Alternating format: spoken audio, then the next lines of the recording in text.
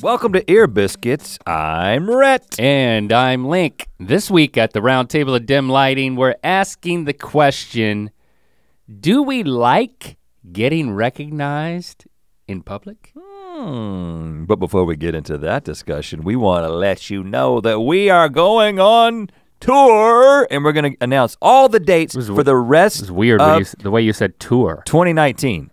I want to make it clear Tour. that this is it, guys. These are the only dates for 2019. This may be the only dates for some time, okay? We don't know if we're gonna be going out again in 2020. We don't know.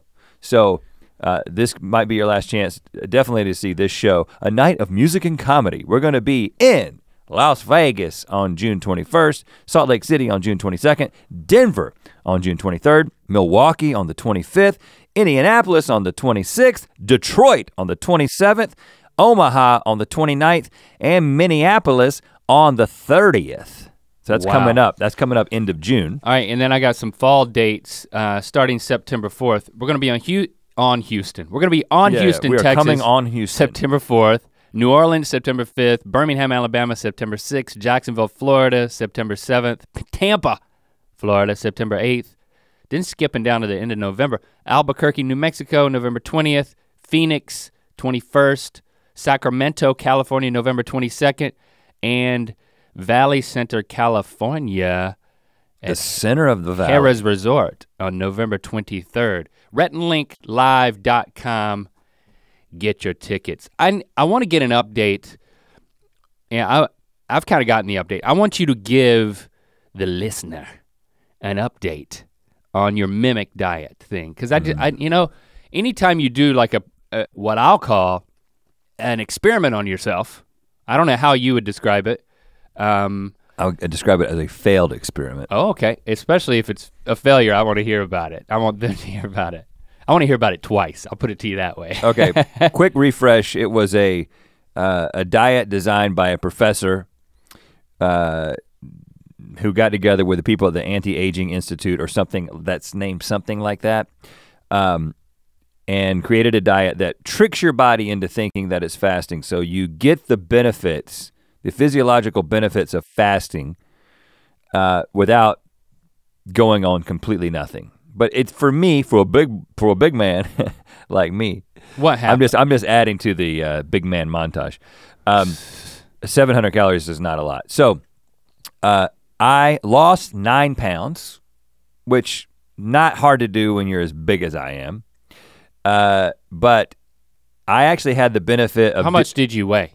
I was probably like 215, but when I started. Okay. And the reason I know exactly how much I lost and the composition of what I lost is because I did that thing they have at my gym called the InBody, where you get up there and you hold the thing and it gives a very specific analysis of your, I trust that it's accurate. There's one at my gym too. You stand on the thing barefoot. Yeah. And then you hold these things on your thumbs and you hold your arms out like that. Yeah. And you don't move. And then it gives you like, this is how much muscle you have in your right arm and your left arm, and and then it gives you your BMI and all that.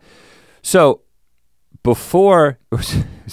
I it just happened that I did it right before and after, and we were looking at it, and my trainer was like, "You lost 9 pounds," and then she was like, 6 pounds of water. Dang. That doesn't sound like the right thing to lose. 2 pounds of muscle.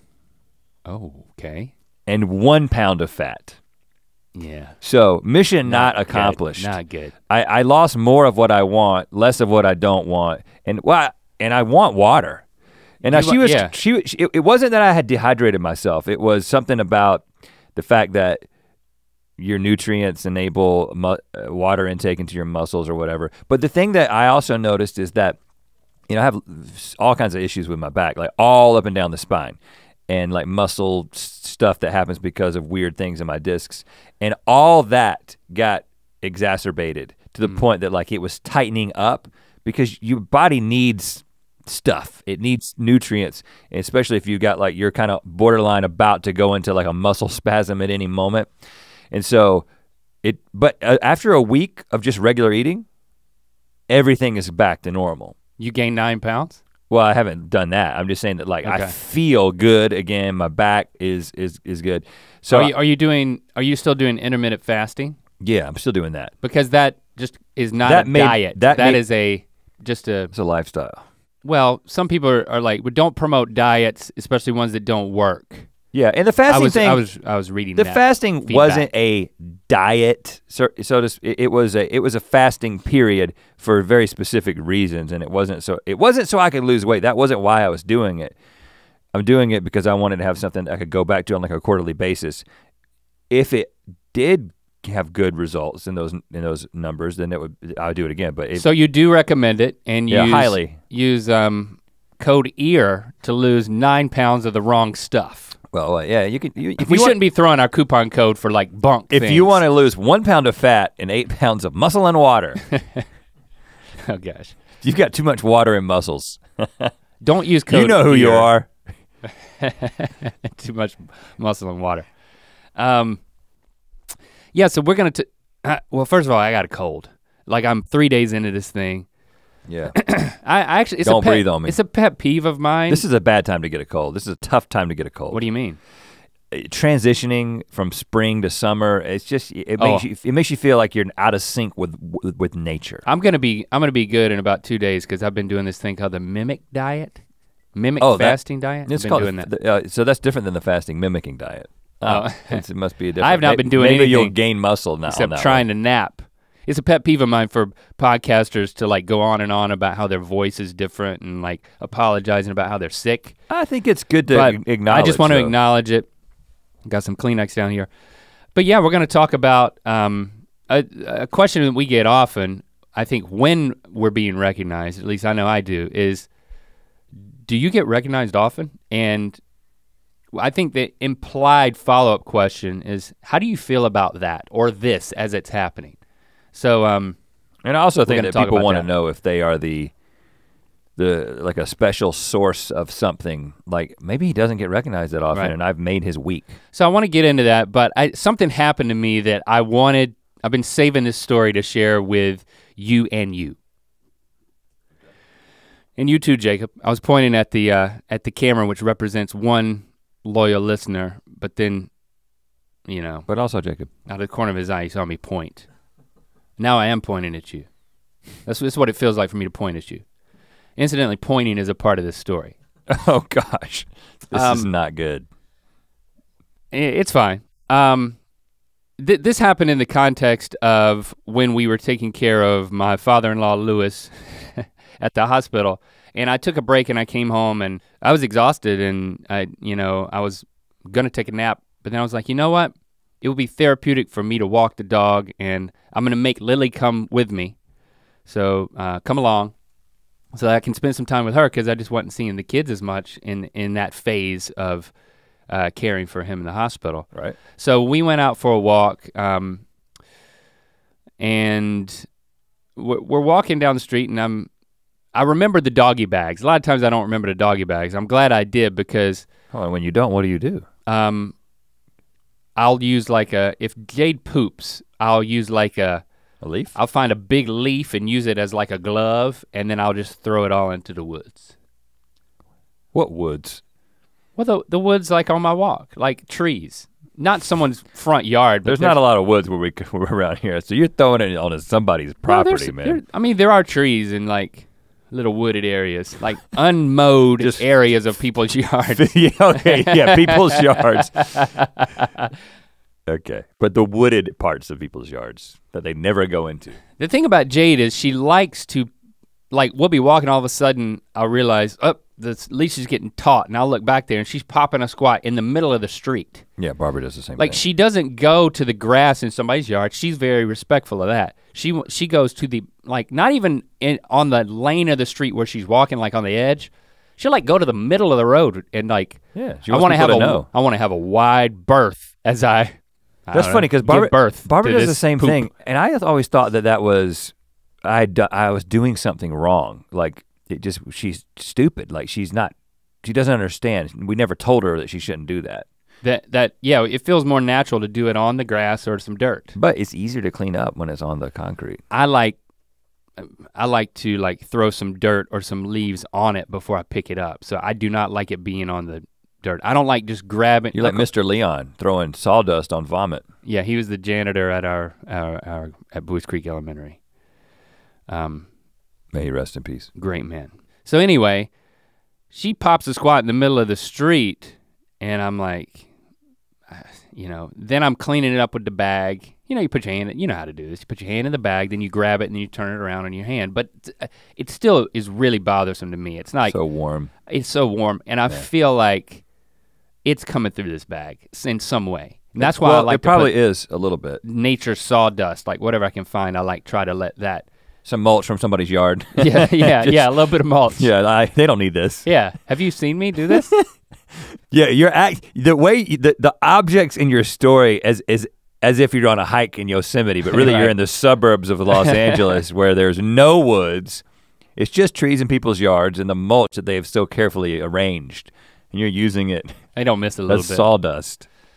So then I'm carrying this bag around, and we turn the corner and we're going up the street. And I will say at this point, because this is the point of the street where it usually happens, there's this car that's typically parked there that has a vanity license plate. Me and my bumper stumpers, I always notice the vanity license plates. And there's a license plate that says Mr. Noodle, which for those of you who don't know, Mr. Noodle is a live action mime character in Elmo's World, the Sesame Street series. And he was kind of like a clown without makeup. He would do like clownish things. And then Mr. Noodle had a brother, Mr. Noodle. And like Elmo would voice over this whole like Mr. Noodle. You know Mr. Noodle, right? Never watched it. Lily was really into Elmo. I think Lincoln was too. I saw the controversy coming. I never let my kids, I just sensed it. Never let them watch it.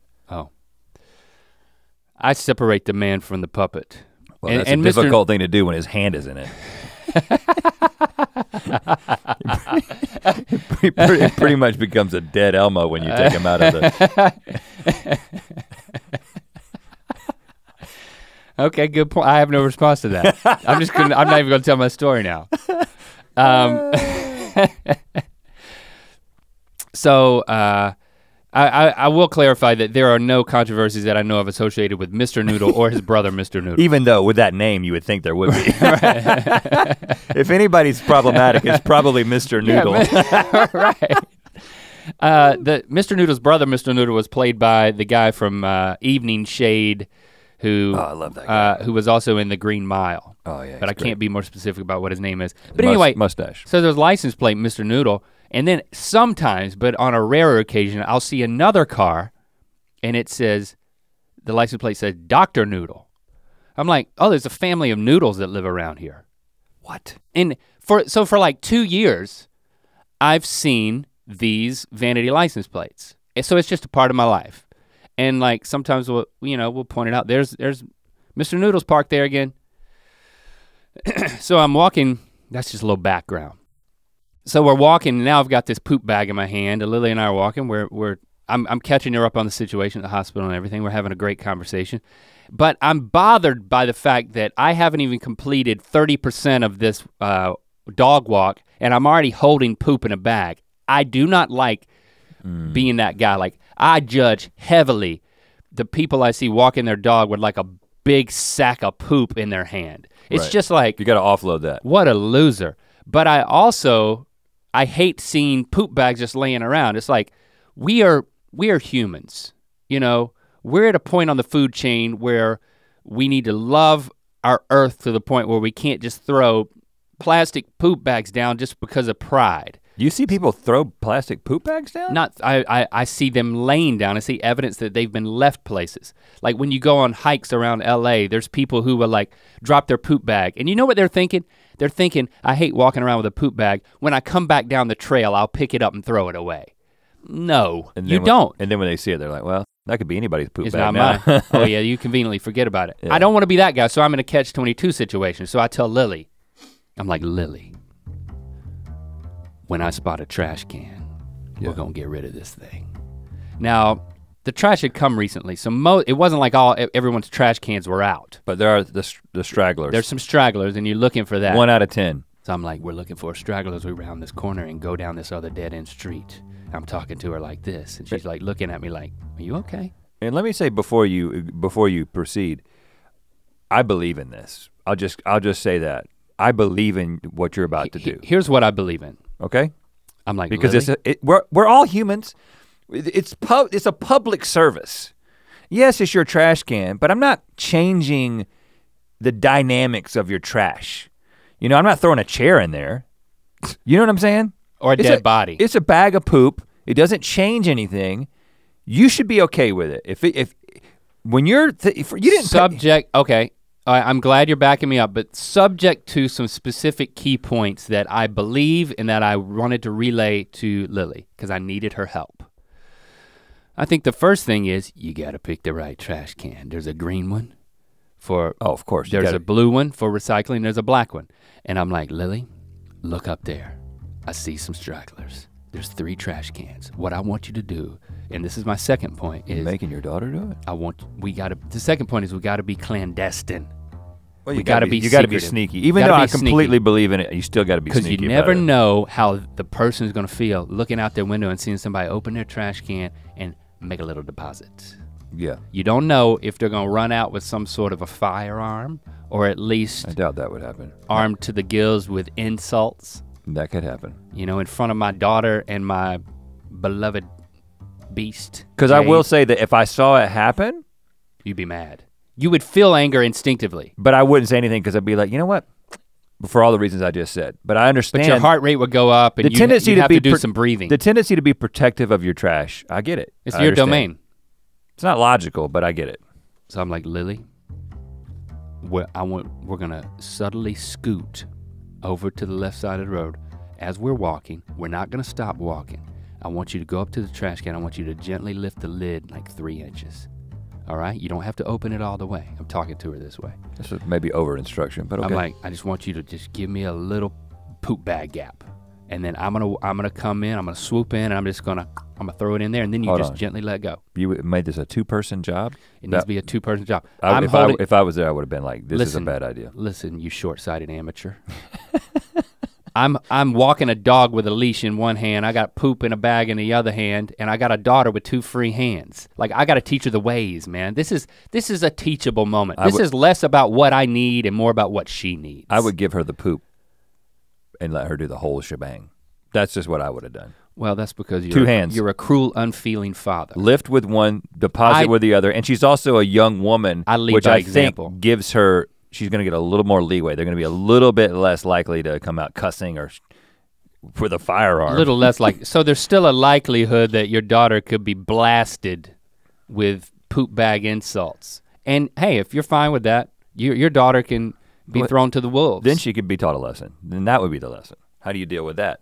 So I'm like, I just need 3 inches and 3 seconds and I'll take care of the rest. And she's like, Dad, this isn't a heist. Yeah, I'm with her. I'm like, just go, we're almost there. Just do the plan. And I'm talking like this now. And you probably look suspicious. And and then she grabs the green. No, wrong one. Like, no, you gotta go with the black one. You gotta go with the black. And then she gives me 3 inches on the black one, and I just make the deposit. And then we immediately swing back over to the other side of the road, and I'm like, yes. I think I literally out loud said yes. Yeah. And at that moment I looked up and I saw a car with a person inside of it, and their door was open. I was like, oh crap, there's somebody there. I think they saw us. And then I'm like, oh, nope, he didn't see us. He was like in his car detailing his dash. But he was the owner of the trash can. He was on the same side of the trash can. I would say most likely the man in the car cleaning the dash was the owner of the 3 trash cans. Yes. Mm-hmm. I panicked for a moment. But as I stated before, not really the owner. They're on loan from the city. He's renting it. Yeah, so I mean, we're all paying for it. Put yourself in his shoes, Rhett. I was a bit afraid until I realized, and I told Lily, he didn't see it. He didn't see anything. We succeeded. We are amazing. You know what? I hope Jade craps again. Right now, so we can just do it again. It was exhilarating. It was like on the edge. The dude was like rubbing his dash down with like some Armor All situation. Yeah. He was like me like when I first got my 1987 Nissan pickup and I thought that I was gonna wax it and it was already so old that when I waxed it, like it basically just took the paint off of it. You saw like chrome underneath it. like sheer metal. The dude was going at it. He never looked up. I was like, oh, that's your fault, man. You're too into your dash to see who's making the stash. And you can't. What happened though? Okay, yeah, I should get on with this story. So I walk by and we go all the way to the end of the road but then we have to turn around and we're walking back and I'm like, oh, the guy's still there. And then I notice from this new vantage point, I can see the license plate on the car and it says, Dr. Noodle. Oh gosh. So then without saying anything to Lily, as we're walking by, again, his door's open, one foot's out, and he's still on that dash. Just grinding it. It's just like. It's a dirty dash. It was a shiny dash by this point. We get up next to him and I'm probably as far from here to that wall. So like, I don't know, 7 feet away. And at that point, without really planning out what I'm gonna do, I just went with the feeling. I was feeling on top of the world after what had happened. And I point at him and I say, you must be Dr. Noodle. And he looks up from his dash and the look on his face went from surprise, someone speaking to me, to like jaw-dropping amazement. And he says, you know me? And then before I could say anything in response, he said, I know you too. And I never stopped walking. What? I never stopped walking and I said, cool, man. You have a good day. Oh gosh, man, and you're such a moron. And then Lily leans over. Oh gosh. As we're still walking, she leans over. You were afraid of him because of what you had done. That's why you didn't stop. Lily leaned over and she said, what's happening?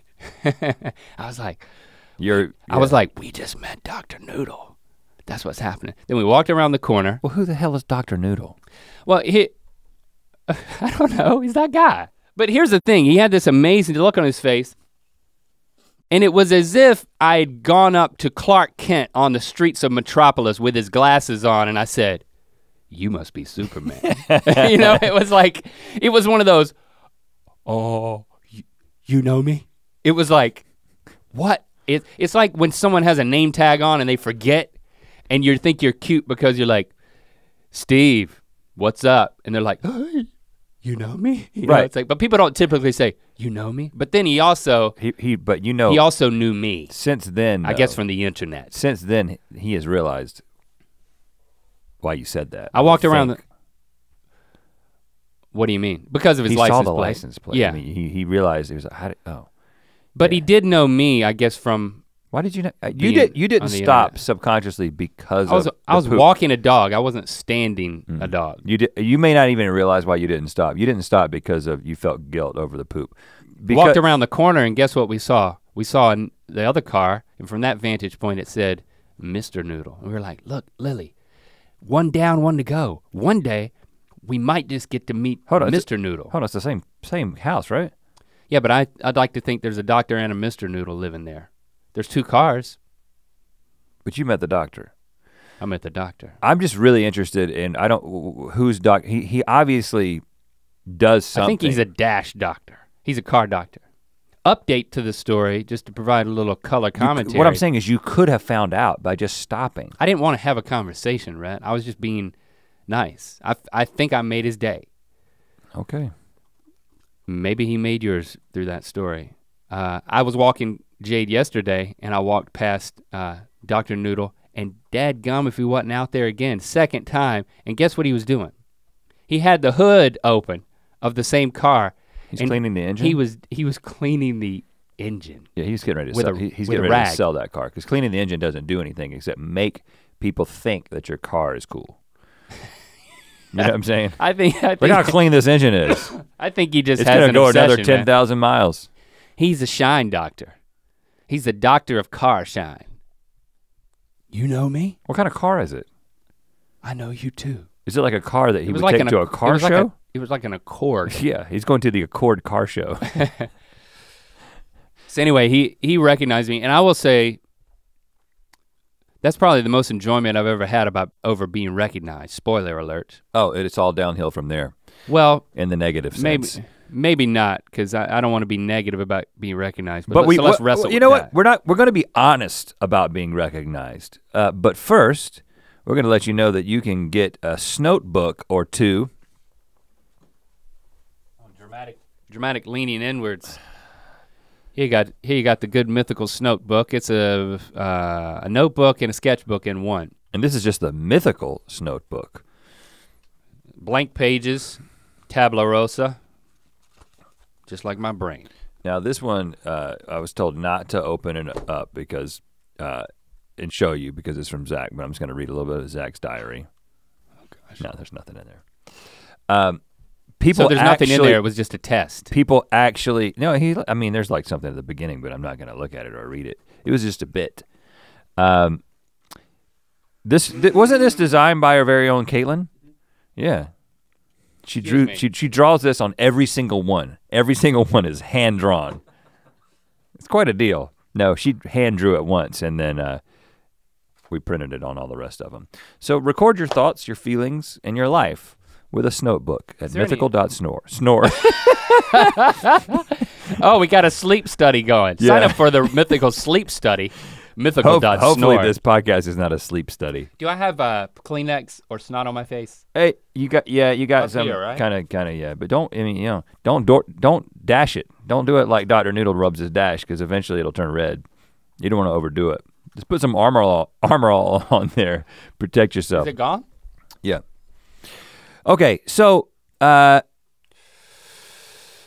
gonna explore the dynamic. We've talked about this from time to time. If you've listened to the show for a while, you know that we tell a story or two about being recognized in certain places and what we said and what the person said. We might retread a few of those, but we're doing it in the context of answering this question of like, what does it do for us? Like mentally, emotionally, what is it like to be recognized in public? How do we deal with it? What do we think about it? And this could come across as a little bit like self-aggrandizing, I think is the word that you used when we were thinking about doing this. Yeah, when I pitched the topic, I was like, let's do something self-aggrandizing. Yeah. Like talk about how often we're recognized. Yeah, but we're doing it because we have this conversation, and I think that because you listener are perhaps the kind of person that if you saw us in public, you might feel like you had to Dr. Noodle us, and if you do, then this might give a little perspective. And I don't know where it's gonna go. There's no agenda. We're not like trying to land at some sort of like public recognition ethic or anything. Maybe we will by the end of this. But I have a little story that I can start with that happened recently. And I think it kind of feeds into a part of my perspective on this. And that is, I think part of the positive for me, and this is just a totally selfish positive, is that there are times that I am with someone. It might be my family, it might be friends, and getting recognized when I'm with someone, it gives you this little like, hey, yeah, I got recognized. You know what I'm saying? Like yeah. It's the sort of the self-centered, egotistical part of me responds to the fact that, hey, I was in a group of people and I got recognized. And then when you're with your family, someone that you care about their opinion of you, right? And then like if I'm with like my mom gets such a kick out of it, right? Like my mom will introduce herself. My mom will be in a conversation with somebody in public, and then just in the middle of the conversation, just throw out, "Do you know Rhett and Link?" Just so then she could be like, "Well, Rhett's my son," right? So if I'm out in public and then we get recognized, like. she gets a kick out of that, so I kind of get a kick out of it. Well, and my brother and his boys recently came out and spent some time with us, and we took them down to the west side. You know, the only time you go to the west side if you live on the east side is when you've got family in town. You don't ever go over there on your own volition. It's just like, oh, we got people in town. Let's show them Los Angeles that we never see. So we went to. You talking Santa Monica? We went to Santa Monica. You talking Venice Beach? We didn't do Venice Beach. Okay. We have done Venice Beach with them, but you know, you need that like once every 5 years. Yeah. So we were at 3rd Street Promenade, you know, the outdoor mall situation down there. We go into the Urban Outfitters because, you know, it's different over there. I guess. It just feels different. It's the west side. No, so we're going through, and then all of a sudden I realized that there is a dog, just a bulldog, like an American bulldog. Are you about to tell me you got recognized by a bulldog? Well. Because that is a first, man. There's an American bulldog. There are cats that watch Good Mythical Morning. I hate to tell you that, but we get lots of screenshots of cats watching our show. You think you get lots of screenshots? Oh, yeah, people send them to me all the time. But not as much dogs. I appreciate the views. I mean, it still adds to the ad revenue, even if it is a cat. But this American bulldog is walking around without a leash in Urban Outfitters, and I was like, is this what they do on the west side? They have like mascots that roam the stores? Please tell me that he spoke English. Please. And then I hear someone say the dog's name, which I don't remember. Let's just say Spot, which it wasn't. Spot, get over here. And I look up in the source of the voice, and ostensibly the owner of the dog, Dennis Quaid. Dennis Quaid? Dennis Quaid. Now, for those of you who don't fully know who Dennis Quaid is. Okay, you don't, that's what my story's about. Okay, Okay, so, right. Dennis Quaid is. Because all I was about to say was, I can't answer that exactly, but. Dennis Quaid was a very, very, very famous movie star, right? Like back in the time of movie stars, like back when, if you were in movies in the 80s, it's a big freaking deal, right? Like there was celebrity culture was way, way smaller. So he kind of comes from that old guard. What's his biggest movie? Oh gosh. Can you look that up and keep going? He's been in a bunch of stuff. He continues to act. He's like in a new insurance campaign or whatever, but. Oh. He had on snakeskin boots, first of all, which was impressive. But, so my brother obviously gets a huge kick out of this because he's a 40-something-year-old man, and so obviously he knows who Dennis Quaid is, and we got a kick out of the fact that Dennis Quaid has a dog off leash in Santa Monica. In an Urban Outfitters. Which seems like the kind of thing that you would feel like you had the right to do if you were Dennis Quaid. You know what I'm saying? It's like, I could do anything. I was a movie star in the 80s. I can walk around with my dog off its leash. I do have to tell it to come to me over and over again, but a leash would help with that. But Cole got a big kick out of it, and then he's literally saying kind of what you were getting at. Cole's like, you know, it's kind of crazy, like you come in here and you see Dennis Quaid, but you know, like these kids in here, they probably more readily recognize you than Dennis Quaid. They probably don't even know who Dennis Quaid is. Yeah. Literally 5 seconds later, a group of 4 teenage girls walks by us and they're saying, that was Dennis Quaid. Are you serious? Really? Yeah. Really? That's Dennis Quaid. You know why? Because he was in the movie about the dolphin girl. Parent Trap. He's in Parent Trap? Yeah, he was one of that was the remake of Parent Trap. Dolphin Girl's not Parent Trap. I just saw Jacob held up Parent What's Trap. What's the dolphin girl with the girl? Free Willy? Not unless her leg was Free Willy. I mean, she got her leg bitten off. By a dolphin? No, by a shark. That's a mean dolphin. You mean the girl that lost an arm? She lost her arm to a shark. Soul Surfer or something like that. Yeah. He's a dad in that. Yeah. That's how they know him. No dolphins involved. But they know his name, and you know what I'm saying? Like that means they people watch. And then what about you though? Well, I will say that then they did see me, and they did. It's not as good of a story when they recognized me, but they did also recognize me. Was that after you asked them if they knew who you were? I did not. I did not approach them, and I heard they saw me, and then one of the girls was like, "It's crazy, we're seeing everybody in here," or something like that. Like, so. Anyway, that Dennis Quaid, man. Shout out to Dennis. That's you want to hang out at the dog park where you don't need a leash. The only appropriate place where the dogs don't need to be on a leash. Hit us up. A lot of people, like I said at the top, when they recognize me, like last night we were walking to meet friends, including you and Jesse at, where were we, Highland Park. Yep. Somebody comes around the corner like, hey man, I know you, can I take a little video with you? And I'm like, oh, video. Ooh, I'm always like, we can just grab a selfie, but I didn't say that. That's interesting because I got a video request he said this video, week as well. And usually they'll ask like, can you say so-and-so to this person? But instead he just held it up like a selfie as if it was a photo, but he was doing video and I waved. So it's like, that's actually never happened before. And then he said, does this happen a lot? And so whenever I'm recognized, I do get that follow-up. I do think that, like you said, people wanna know if they're the only one that does this or if they're, maybe I guess if they're, am I being annoying because this has happened 5 times as you rounded the block? So I guess to answer that question a little bit in the middle, I think it does happen a lot.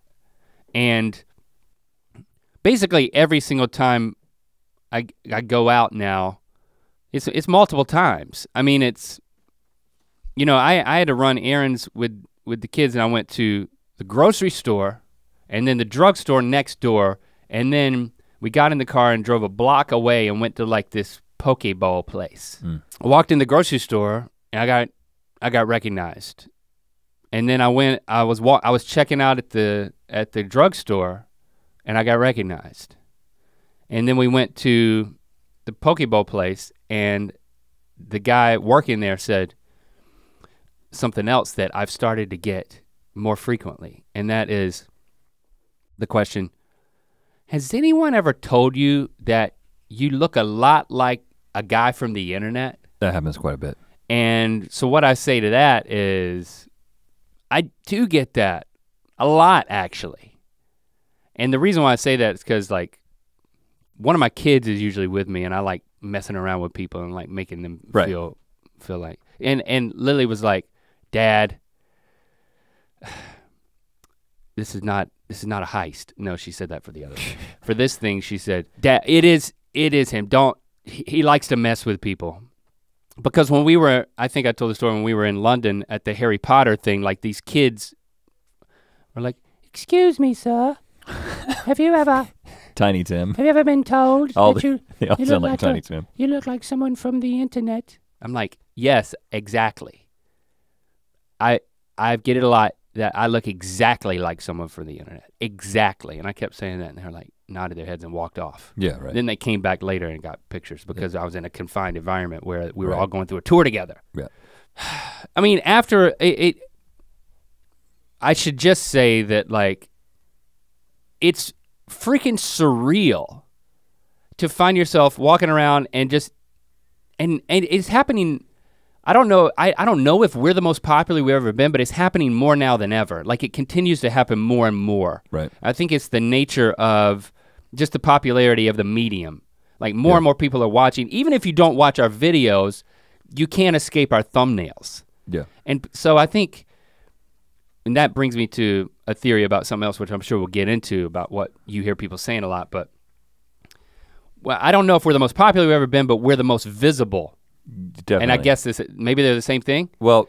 And so it's happening a lot, and I just want to say, I'm extremely grateful because it's an indicator of things working. Like, we create our stuff to be seen. Yeah. And so when people see it and we get recognized more, that's like, that's a good sign. Oh, this is working. It's also freaking surreal because in my innermost being, I have a hard time actually thinking of myself as a famous person. Yeah. Like it's like I don't think of myself as an adult either a lot of times. I mean, I know how my brain works. I know the thoughts and feelings and processes I go through, and I feel like I might as well be in 4th grade a lot of times, you know? I can attest to that. And in a similar way, I feel like I know who famous people are. I mean, I've seen Parent Trap, the remake with Dennis Quaid.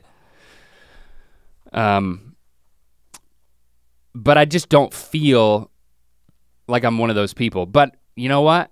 I guess I am because I get recognized everywhere I go. And I think that's there's a few dynamics. I mean, one is, like you said, it's an indicator. So be grateful. It can be a little bit of a nuisance at times. Now, in the moment, I'm never. I want to make this clear. In the moment, unless somebody says or does something that is particularly annoying, which we'll get into, I appreciate it and I don't hold it in. There's nothing against an individual who comes up and recognizes me, but it's sometimes going into the situation knowing that it could happen is just a little, that's what's annoying. Not the person who did it, but just the dynamic of the fact that it could happen. For instance, we were coming back from someplace and I was like, I'd like to make some burger. I can't remember what it was. I think I wanted to make some burgers and I'd like watched a YouTube video about like the perfect skillet burger or whatever. And I was like, I'm gonna make these burgers with this really nice beef or whatever.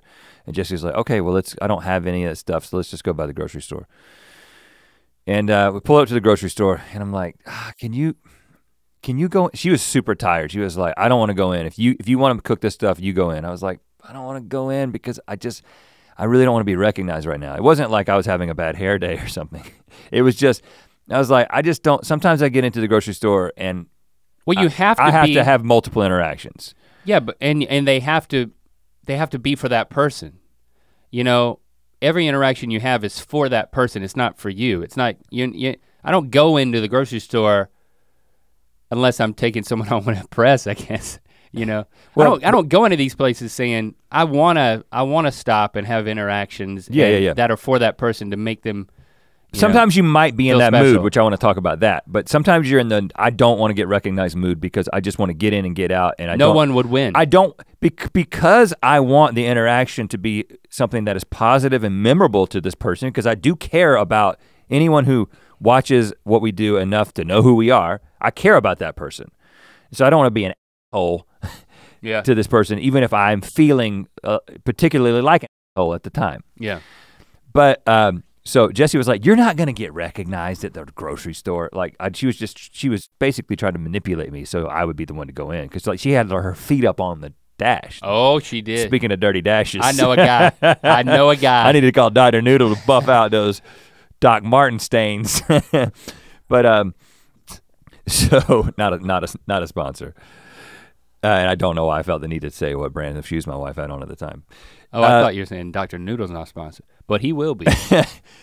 So Locke and I go in together. Literally, I walk in to the grocery store and I'm like, where are the, what do you call the things? Carrying things? Baskets. I was like, where are the baskets at? And the guy's like, oh, right over here. You from Good Mythical Morning? It was literally the first guy that we talked to, and Locke just got a kick out of it because he was like, Mom said you wouldn't get recognized. And then it happened 2 more times in the 7 minutes that I was getting the 3 ingredients that I needed. And again, it's not like it was some big inconvenience, but it was just like, again, you feel like, all right, if this person has a question, they want to I want to give them the time that, this is a one chance that and they want to have an interaction that's special or whatever. Right. And so, but I just want to get burgers and go.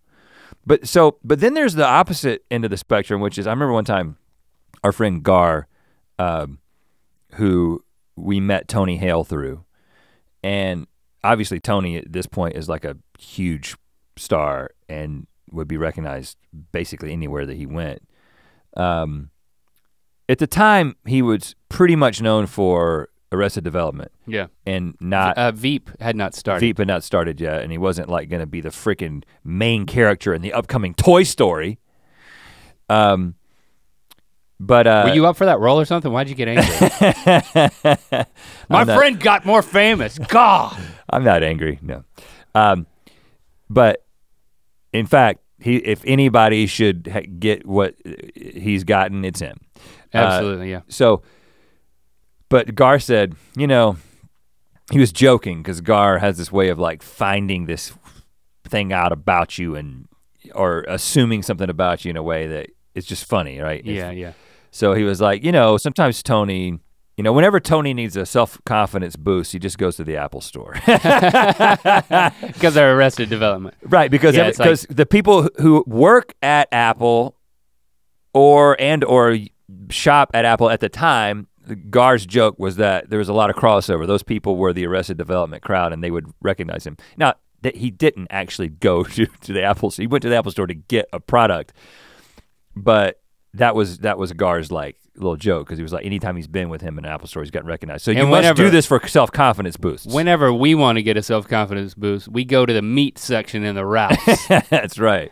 I don't know. That's where the mythical beasts hang out. No, I was making a statement more about us and like our proclivity to eat butchered refuse. But I will say, so the back of the butcher counter. So those the stuff they don't put out front. Those are the two dynamics, right? There's I'm in a situation right now where I'm at the airport and I'm trying to move to a location, or I'm in an amusement park and I don't want to suddenly have to get a picture with somebody because that might lead to this other person wanting a picture and this other person wanting a picture. There are situations like that where it seems like an inconvenience. And then there are times where it's just like, you know what? And this is never something that you think, but it's just like, oh, I'm with these people right now, or I'm in this place right now. Right. I'm in this place that I think the people here are particularly cool or something. I have some reason to think that these people have a particular taste in comedy. Boy, it'd be cool to get recognized here. Again, this isn't an actual conscious thought process, but this is sort of the emotional undercurrent that is happening from time to time. Because you remember that when we were there are times when we want to be recognized. Like I'm in Melbourne, Australia, and I think this is one of the coolest places I've ever been. And then if I feel like I'm in one of the coolest places I've ever been, and somebody with a cool backpack meets me on the bridge going over the river. Yeah. And I get recognized, even if they don't know that we have a show that night, I can get over that because I'm like, oh, that was a cool backpack. I like that person's taste in backpacks, and they like my show. So, there's a correlation there. I'm cool. Right. Therefore, I am cool. Right. Well, you remember, so we were in New York and we were, I don't know, somewhere, Lower East Side or something. We're walking along and there are like 6 to 8 guys sitting on this stoop. And basically like, it feels like a television show. Like it's like, this is a scene from a movie. This isn't normal. This isn't like these. It was nighttime and it was a bit seedier than like, this wasn't network TV. This was like, this could be like a scene in an HBO seedy movie. Like The Wire. Yeah. But it wasn't Baltimore, it was New York. And so you got these guys kind of sitting on this stoop. Not seedy, but gritty. Let's say gritty. Yeah. And some guys who were sort of embodying the grittiness of the area, shall we say. Right. We were fish out of water, walking by. We walk by. We actually get past them. And all of a sudden, a guy's like, hold up! We might have even sped up, honestly. Rhett and Link? And I'm like, what? And then a guy who, I'm just describing him because he's actually known on the internet for this. He calls himself T-Rex. I think he has I think he's got an Instagram. But he does not have arms. He has hands. He just has hands and no arms. And he wears this as like a badge of honor. Like he didn't have his shirt on. It's like it's his thing. He has fully embraced it. Yeah. And so he comes up to us and he's like, I'm a big fan. And he's like telling the other guys, and like another guy's like, yeah, I know who they are, or whatever. And then I was blown away. I was like, this interesting combination of the coolest guys who've ever recognized us are saying that they know that they're fans, and then he explained who he was and like how he puts on like a T-Rex head and goes around and does T-Rex motions. Yeah, it was wild. But that was this thing that we talk about that all the time because it was just like those guys watch. Yeah, we're in each other's orbit. It's weird. And because in a cool way. And then, again, I know I feel like I want to constantly apologize for. We're just trying to be honest about the way our thoughts work. It's like I'm not trying to be like, oh, we get recognized by cool people. I'm trying to explain the psyche of what it does to you and what it could do to us. I could easily see how this could become something that you sort of rely on, like an injection into your arm. But I know would, what I'm saying? So I think a healthier response is to, if I'm gonna err on the side of something, it's being over it versus desiring it. And so I guess I guess it's a good sign that like the struggle that we have is being gracious and continuing to be grateful. So being gracious to the person, no matter what they say, if it's awkward or if it's unintentionally insulting. Well, yeah, which happens a lot. That's a whole category we can get into. That's a whole category. But then switching to being gracious, like I said, and grateful. So like at how we feel about it. And so we can land there in a few minutes, I think, and also talk about boundaries, because I'm starting to think about that and I have one story. But before we do, I do think that there are unintentionally insulting things, and I think we've talked about these before, and it's just funny. It's not that we're actually, I don't know. Maybe go through them and then we'll see if it actually hurts or if it's just kind of funny, and that's why we're talking about it. I've told the story before about the one time I was at the airport and we were panicking and we had missed a flight and somebody came up, and I think I was probably as short as I have ever been with somebody. But the tip, I would say I don't think I'm exaggerating, 70% of the time, people say one of two things. One is, I used to watch you all the time. Right. And the second thing is, my fill in the blank, cousin, sister, kid, mom, brother is the biggest fan. Somebody besides the person who's coming up to you. 70, and this is just anecdotal, but 70% of the time, somebody says something that it basically says that me currently, the one coming up to you, I'm not a fan, I don't care. I used to care or somebody else cares. Right. And so so I'm bothering you to tell you that I'm not really into you. Is the worst interpretation. And basically what I say every time is, if somebody says, my so-and-so is a big fan, I'm like, you're not? That's what I say. And then if somebody says, I used to watch, I'm like, why'd you stop? Because that's what, I'm not being a jerk. I'm just legitimately like, okay. Well, it's a little jerkish. If they say I used to watch, I'll say, like the guy in the Pokeball place who I had to wait for the order, so we ended up talking to him for like 8 minutes. But the kickoff was, I used to watch you.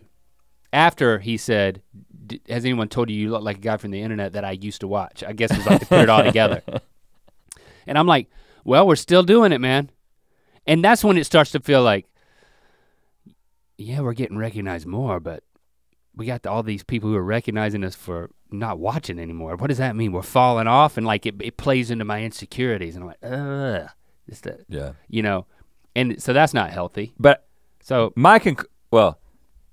first of all, I think if you're talking about like our emotional state, this is good, right? This is good.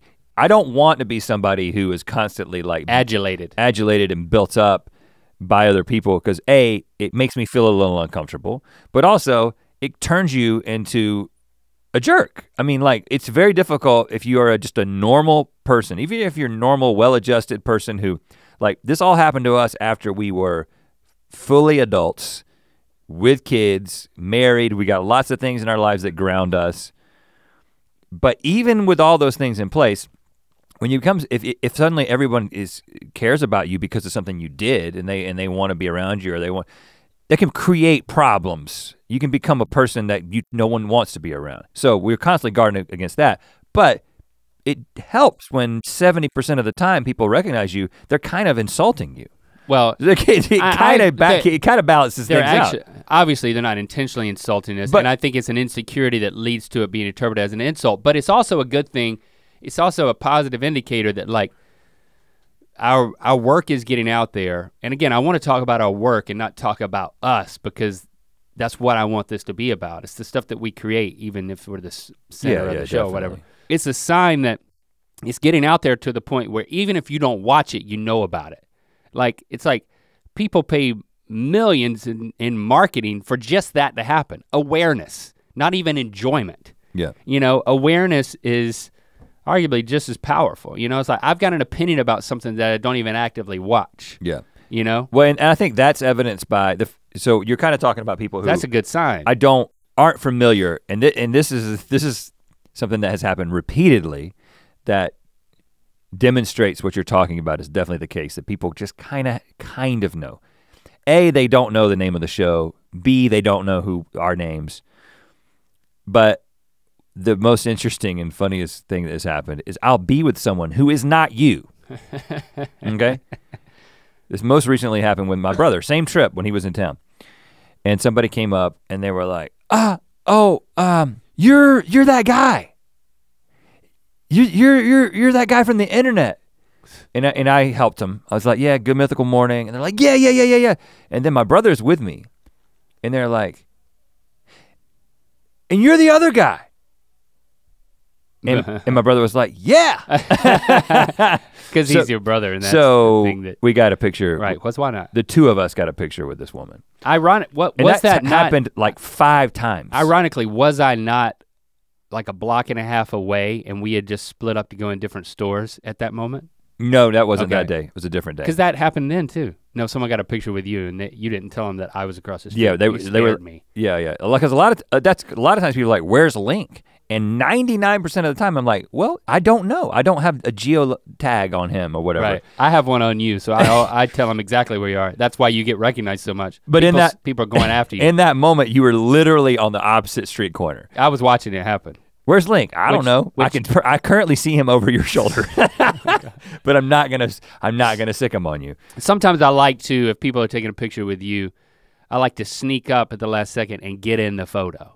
Kind of like how really famous people do when they're like in the Marvel universe and then they show up and sneak into photos. Well, and that, because you know what you were talking about with, I don't feel, again, I watched that documentary about Bill Murray, which by the way, I don't know if I could recommend it because I was kind of annoyed by the filmmaker and I just didn't like the way the film was made, but I really like Bill Murray and I really like these stories about people.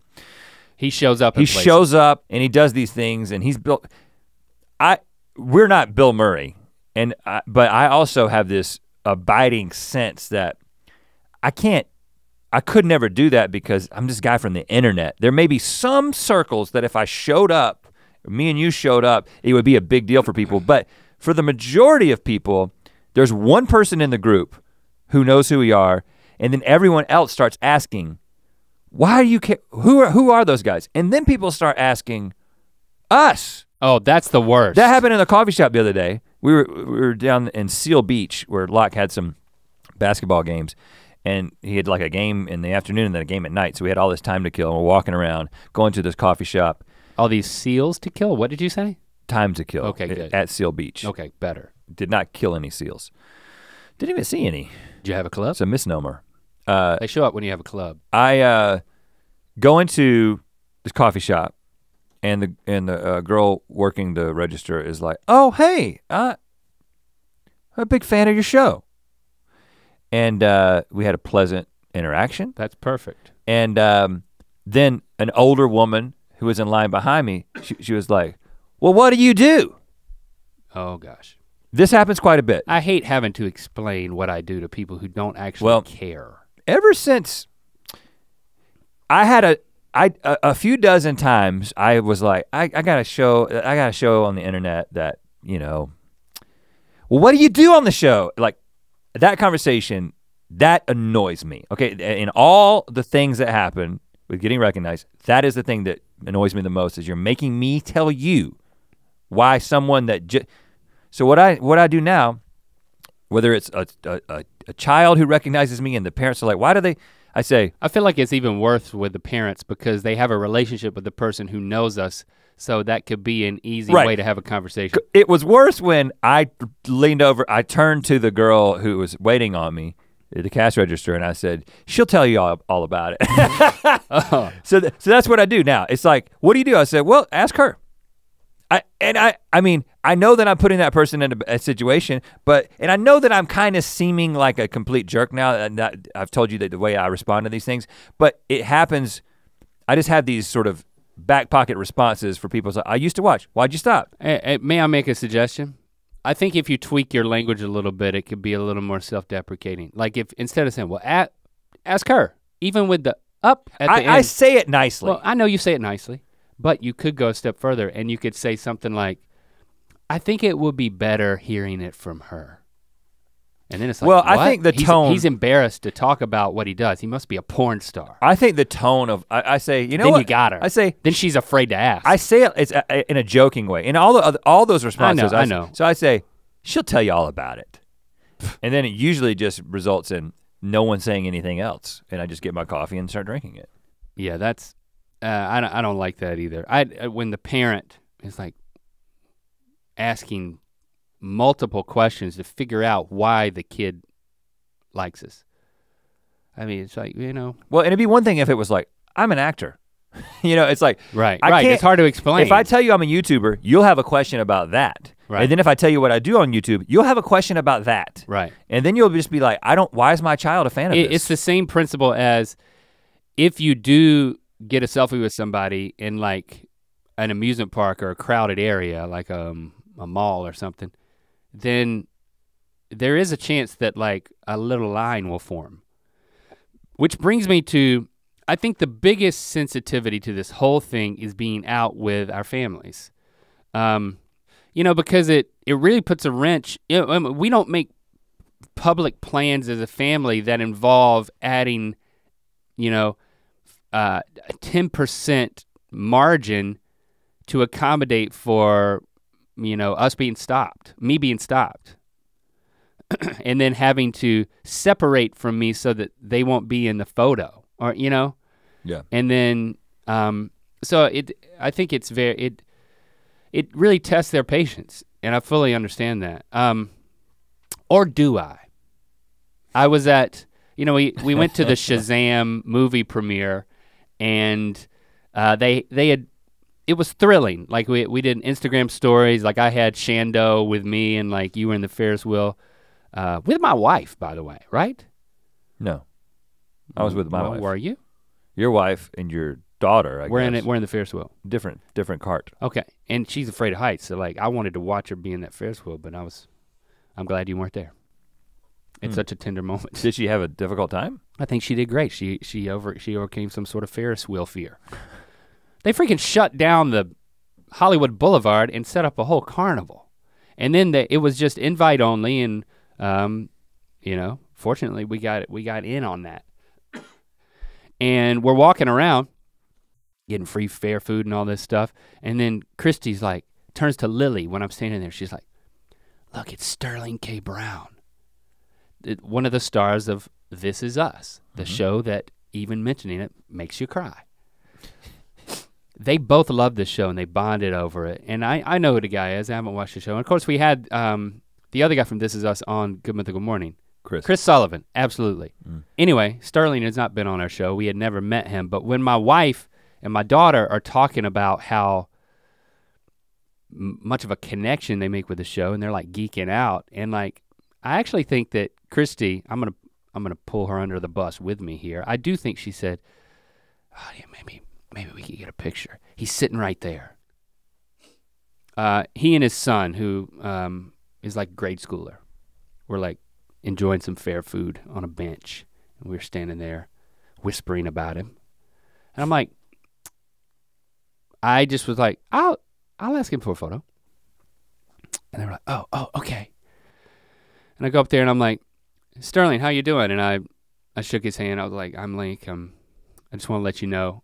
And boy, as I'm telling this, there's a lot of faux pas here that we've discussed. The first thing I said was, I used to be a fan. My wife and daughter are huge fans. Would you mind if I snapped a photo? So again, I was like, I'm not a fan. I feel like, go on, but I feel like that's different, okay? It is. Because they were there. Yeah, it is different. And I'm not annoyed by it. I'm just saying it's just the case that most people say that. And Sterling K. Brown said his face changed to this apologetic yet kind, I can make you cry at will on television face. He said, this is really family time for me and my son. So I'm gonna need to pass. Or he said, I don't know if he said I'm gonna need to pass, but he said something like as the most gracious way. I was like, I'm gonna write that down. And then I walked away like totally, I felt like a total jack for asking him for the photo. And then I turned around and I yelled at Christy and Lily in front of everybody, look what you made me do! No, I didn't.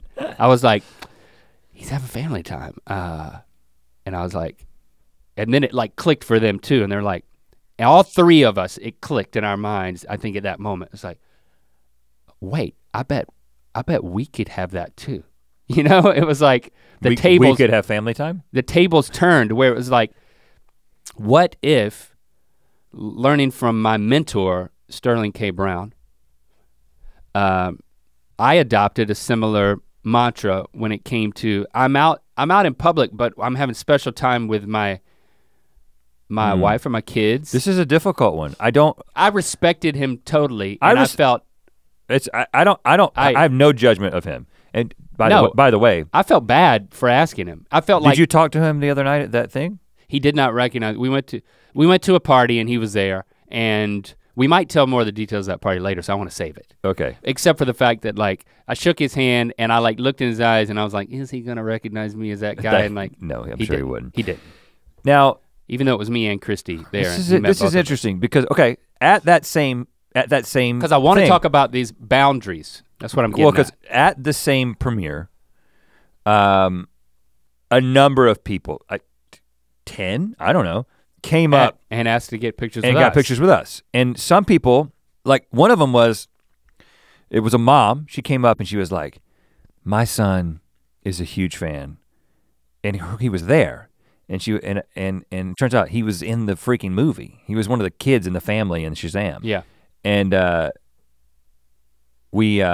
and that, I think two things are going on. Number one, we don't see ourselves on the level of Sterling K. Brown, right? I know there are some people who are like, that's ridiculous. There's no difference between what you do and what. Well, I'm just telling you that I see him as a real celebrity and I see myself as a YouTuber. And I know I'm selling whole platform short by saying that, but just mentally, because anybody can make a YouTube video. Not anybody can just go and say, I'm on an episode of This Is Us. You can make your own show on YouTube just as easily as we can. So it just feels like it's— Or can you? It feels like there's a different thing going on. Maybe he has experienced, well, if I come to, like, I'm bringing my kid to this thing, and if I get a picture with one person, it would lead to a picture with, and all of a sudden, this is about me and not about my son. Yeah. So I completely understand that. But for me, when we were at the Shazam premiere, I always feel like we shouldn't be there. Imposter syndrome. I'm like, we're just two guys from North Carolina who just kind of got lucky, and nobody knows that we're just a couple of dumb rednecks, and that just know how to put hair product in. And maybe if Sterling K. Brown sees us get a picture with somebody, then maybe we can be friends with him. Exactly. And so when you're in this mode, I got to admit, like, it's like, oh, there's other real celebrities here. If somebody wants a picture with me, there's that dynamic. And so, but Sterling K. Brown is not thinking about it like that. He isn't trying to impress anybody. Right. And so, I guess when you get to this centered, balanced place, you can say things like, I'm having family time right now, so I'm gonna have to pass. And you say that without apology. So are you now saying that is what you're gonna say when you're with your family? I think I'm going to, when I go into certain situations, like if it's a special event that I'm bringing one of my kids to because they are particularly excited about that, and it is about, hey, I'm bringing you to this thing, we're talking about it, and there's a build up to it, and then we get there, and there's, like I'm spending 10% of my time taking photos with people. I think that sends, it's a missed opportunity to send a message to that child that like, you're the priority and this is about you, this is not about me. I think we've just broken down the psychology of what selfies could mean to us in a situation like that. And I think that, so I'm not saying across the board, but I'm saying I'm gonna try to choose going into events like a mindset of doing that. Like especially if it's if it's an enclosed space where there's lots of people that could be fans. That's the environment. I think the environment is a big deal. If you're walking down the street, leads to another. If you're just walking down the street with your family, having family time, and somebody's like, "Hey, can I get a picture?" Like that's a 10-second interaction or whatever. Now, if they want to start talking and they have a bunch of questions, at that point you may be like, "I'm sorry, I'm with my family now," and people are still gonna think you're a jerk for doing it. Just so you know. Because people are gonna be like, why can't he just give me a minute? That's just the way people are. Like you actually took a very mature perspective on the way that you responded to Sterling K. Brown, and you're only able to do that because you can relate. But if somebody couldn't relate, they would just be like, he's kind of a jerk for doing that. They wouldn't go to the next step and be like, oh, that's sweet that he's doing that for his kid. Because there's this other dynamics that people don't understand going on. So I do think that the environment is really important. If I'm just out in the middle of somewhere where it's not like all of a sudden a crowd could form or somebody else, I'm gonna say, okay, sure, let's do a quick photo or whatever. But I do think that if it's a situation, like amusement parks are the supreme situation because you're there for your family to have a good time, and one recognition and one picture leads to more, and then it becomes the first time I went to Disneyland with my kids, but right when people were starting to recognize us, I ruined their day. It ruined their day. Right. And because I was trying to be nice, and I'm like, I'm the approachable guy from YouTube. Yeah, of course you can get a picture with me. And that turned into, I've got to get a hat. I've got to get a hat and sunglasses. And then I felt like one of those douches walking around with a hat and I'm wearing a hat and sunglasses at Disneyland, so you won't recognize me. Excuse me, sir, can I get a picture with you? Because I've never seen someone so douche-like. But like your douche level is so high. I ruined my family's day. So I do think that you kind of have to evaluate the environment, and then you have to have, like I'm sure he said that line, I'm sorry, I'm having family time right now, so I'm gonna have to pass. He's worked on that line. Yeah. He's made it as disarming as possible. Sterling K. disarmament. That's what I'm gonna be doing from now on. Yeah, I think that's helpful. I think that's a good stopping point, Food for thought. I think this has been beneficial for us. I don't know what it's done for you, but thanks for hanging in there. Hopefully it hasn't made you incredibly nervous about if you see us in public. I don't know what to do now that they talked about it like this. Just be yourself. Just be yourself. Be yourself and evaluate the environment. And we'll be doing the same thing. Yeah, but it's on us to set the boundary. Leave that to us. We will crush you. No, we won't. You have a rec for us? Oh yeah, as a reward for hanging on so long, give you a recommendation. Check baby, 1, 2, 3, 4, rec baby, rec. You know what, I'd like to recommend going over and perusing and maybe participating in the Good Mythical Morning and Rhett and Link Reddit threads, subreddits. In the occasional times that I go through there, I'm encouraged about the thoughtful exchanges that are happening around our content. So check that out. And then if you want more relational and even deeper interactions with people, other mythical beasts, then of course I'll tack on a recommendation for becoming a member of the Mythical Society. But yeah, I I'm encouraged by the tone and the thoughtfulness of the exchanges on Reddit, and you might, if you haven't been there, you might be pleasantly surprised in lurking and then joining in. So those two subreddits. So there you have it. Well, thank you for joining us once again. We will be doing the same thing, just slightly different. We'll be talking about something different, but the same two guys sitting at the same table in the same formation.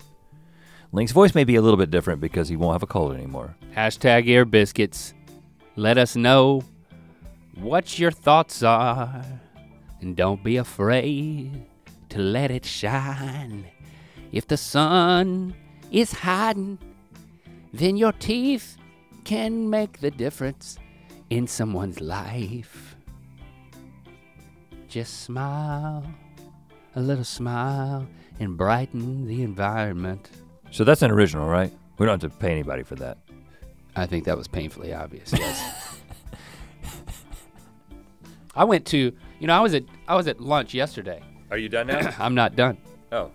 And this one, I could tell that I got recognized by someone who was seated with us, and then they were seated further down. And me and Chris were on a date, and the whole time in the back of my mind, I knew that there was this these people who recognized me were, they were fans. Like it was a little more like giddy fan energy.